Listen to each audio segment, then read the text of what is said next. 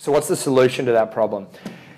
Solution basically is to undertake training that is specific, as we've talked about in those 3 previous slides, to increase that threshold.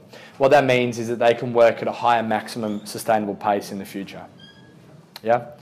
So if you're able to push that threshold higher, then they can work at that higher intensity and maintain it. So training here is all about increasing your thresholds, be it aerobic or lactate or anaerobic thresholds, which can push the intensity work for higher.